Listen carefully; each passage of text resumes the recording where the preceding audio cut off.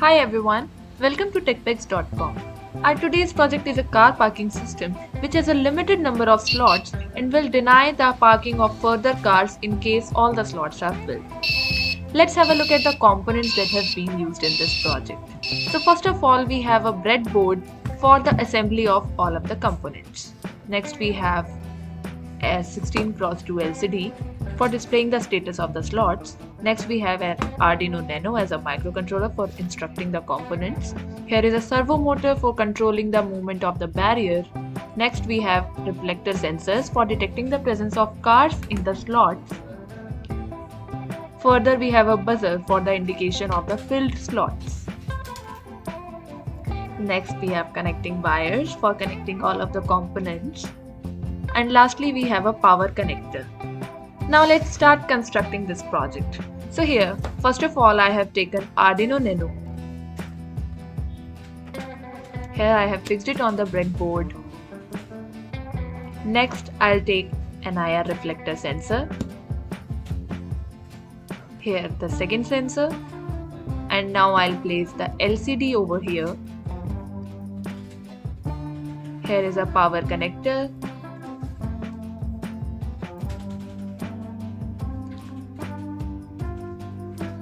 This way we will supply the power to the project. Next is the servo motor.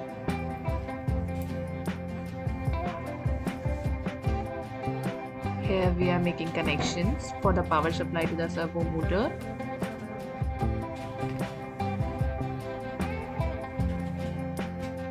And here it is connected to the microcontroller. Now we will be connecting the IR reflector sensor, grounding it, providing it power supply and connecting it to the Arduino Nano. Same goes with the second IR reflector sensor.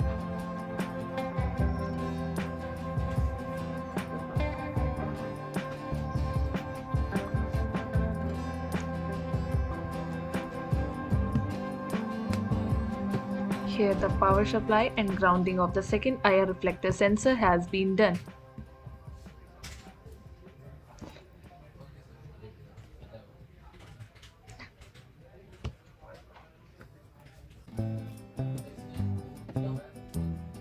So here now we will make connections for the buzzer.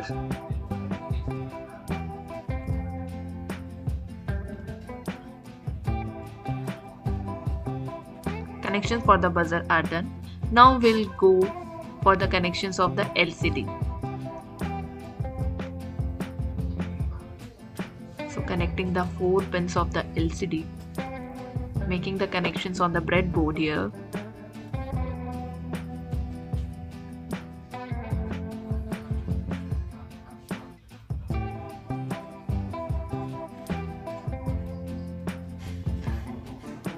Power supply, grounding and connections with the microcontroller. So here I am fixing LCD onto its position using a double-sided tape. Now we will feed the code to our microcontroller. So here we have already prepared a code and you can see that the code is being supplied to the Arduino Nano, so that it may instruct the rest of the components and the project working to be facilitated. Here you can see Arduino parking system is being displayed. Welcome, slot left 4. So here we have 4 slots available. Here you can see that the barrier opens as soon as a car is detected by the sensor. Here one car has been parked. Similarly, second car, since we have 3 slots left. Now, as soon as the second car has entered, we have 2 slots left. Here the sensor again detects the presence of the car and the slot left is 1 now.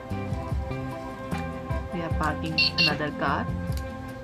Now you can see on the LCD that the slots left are 0. Now if we bring another car over here, so it shows, sorry, parking full. So the entry to the car is denied. So this is how this project works. Now if we remove this car out of here, you can see that the slot left are 1. Now if we desire to park the car here we can go. Now the slots left are 0 again. That's it. Don't forget to subscribe our channel to stay tuned with more such projects. Thank you.